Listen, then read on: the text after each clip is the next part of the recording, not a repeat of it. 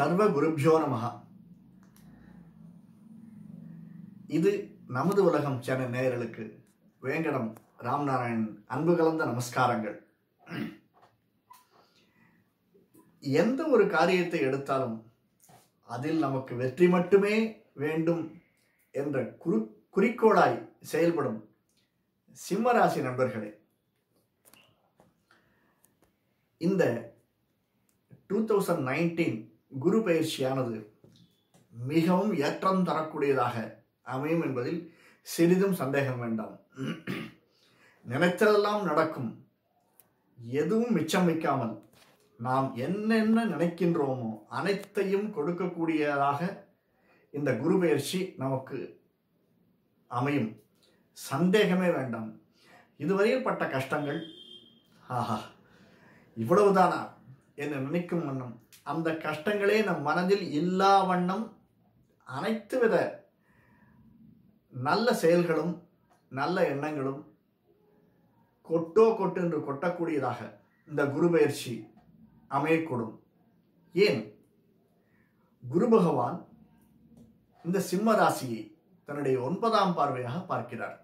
அதுவும் எங்கிருந்து பார்க்கிறார்? தன்னுடைய சொந்த வீட்டிலிருந்து. சொந்த வீட்டிற்கு சென்று சொந்த வீட்டின் ஜன்ன கதவுகளை திறந்து வைத்துக் கொண்டு சிம்ம ராசியை 9ஆம் பார்வையாக பார்க்கிறார்.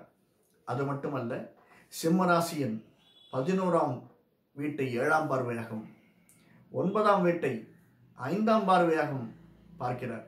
இதை விட வேறு என்ன வேண்டும்? அடுத்த 1 வருடம், 2 வருடம், 3 வருடங்கள் நமக்கு ஏற்றம் தரும் என்பதில் சிறிதும் சந்தேகம் வேண்டாம்.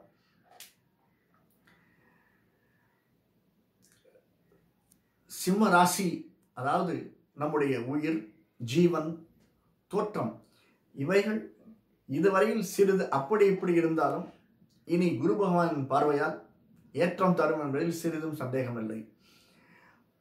9ஆம் வீடு பித்ரு, பாக்யம், குரு, தர்மம்,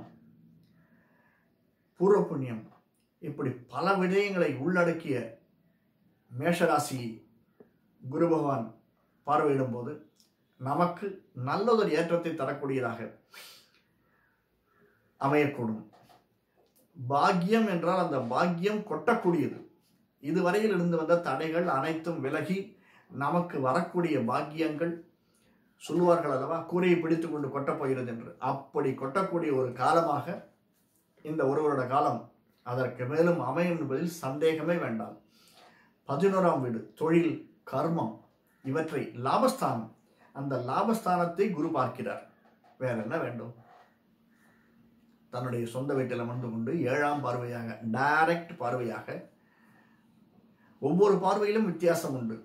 இதை நான் வேற ஒரு இடத்தில் சொல்லியிருக்கிறேன். 5ஆம் பார்வை, 7ஆம் பார்வை, 10ஆம் பார்வை, 9ஆம் பார்வை, 3ஆம் பார்வை, எப்படி வித்தியாசங்கள் பார்வையில் இருக்கும் நமக்கு இருக்கின்றது அல்லவா?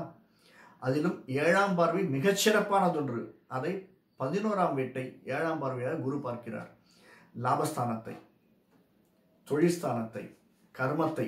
ஏனென்றால் தொழிலும் கர்மமும் ஏற்றம் பெற்றிருக்க வேண்டும் என்றால் நமக்கு லாபங்கள் நிறைய வரக்கூடும். லாபங்கள் நமக்கு வர வேண்டும் என்றால் நாம் செய்யும் தொழிலிலும், நாம் செய்யும் வியாபாரத்திலும், நாம் செய்யும் செயலிலும் நமக்கு நல்லது நடக்கும். நடந்தால்தான் நமக்கு லாபம் வரக்கூடும், இல்லையா? சிறு சிறு துன்பங்கள் இதுவரையில் இருந்து வந்தாலும், உடல் உபாதைகள், நரம்பு சம்பந்தப்பட்ட வியாதிகள், வயிறு சம்பந்தப்பட்ட வியாதிகள், ராகு கேதுவால் நமக்கு அடையக்கூடிய சிறு சிறு துன்பங்கள் இருந்தாலும் அவற்றையும் நிவர்த்தி செய்யும் விதமாக குரு பகவானுடைய பார்வை நமக்கு இருக்கிறது. அந்த குரு பகவானை நாம் வேண்டி வருவோம். அந்த குரு பகவான் அருளால் நமக்கு அனைத்தும் நடக்கும். ராமனையும் ஆஞ்சநேயம், சில இடங்களில் ராமாஞ்சநேயர் கோயில் என்று இருக்கும். அந்த இடத்தில் ராமரையும் ஆஞ்சநேயரையும் சேர்த்து நம்முடைய நட்சத்திரத்தன்றோ, சனிக்கிழமைகளில் அன்றோ, புதன்கிழமைகளில் அன்றோ நிம்மதியாக எந்த விதமான மற்ற சிந்தனையும் இல்லாமல் ராமாஞ்சநேயரை பிரார்த்தித்து வந்தோமானால் குருவருளும் திருவருளும் நமக்கு கிடைக்கும் என்பதில் சிறிதும் சந்தேகம் வேண்டாம். அடுத்து நமக்கு வரக்கூடிய தடைப்பட்டிருந்த வரன்கள், மற்ற விஷயங்கள், அதாவது மனைவி கணவன் இவர்களிடையே உள்ள பிணக்கு இவை அனைத்தும் நல்ல விதமாக நடக்கும். ஏனென்றால் இந்த சமயம் நமக்கு லாபம் வரக்கூடிய சமயம். அதனால் அவைகளிலிருந்து விலக்கு வந்து நல்லது நடக்கும், நல்ல செய்திகள் நமக்கு வரக்கூடும்.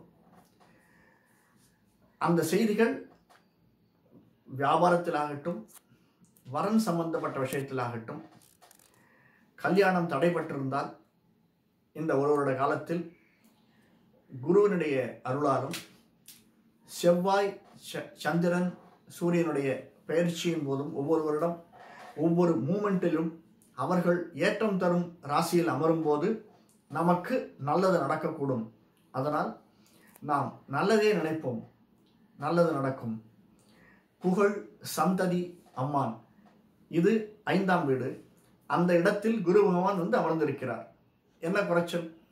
குரு பகவான் அதுவும் அந்த 5ஆம் வீட்டில், சொந்த வீட்டில் நமக்கு புகழும் வர வேண்டும், லாபமும் வர வேண்டும், சந்ததிகள் விருத்தியாக வேண்டும்.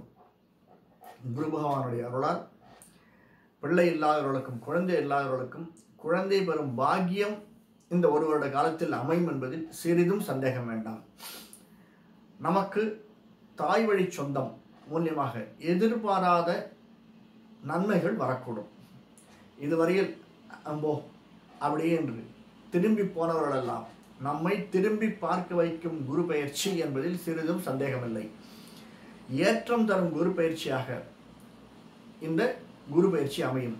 வர்தனி குல சம்பதாம், குலத்திற்கே ஒரு சம்பத்தை தரக்கூடியதாக, ஏற்றம் தரக்கூடியதாக, லாபஸ்தானத்தை பார்க்கக்கூடியதாக, தொழில் வியாபாரம் இவை அனைத்தும் மேன்மை பெறக்கூடியதாக நமக்கு இந்த குரு பயிற்சி இருக்கும் என்பதில் சந்தேகமே வேண்டாம்.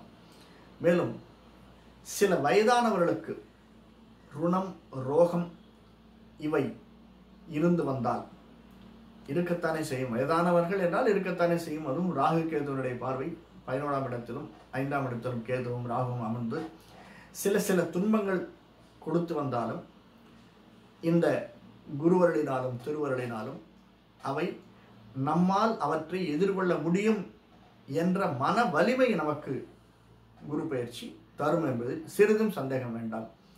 குருவை நம்புவோம், அருளை பெறுவோம். நன்றி.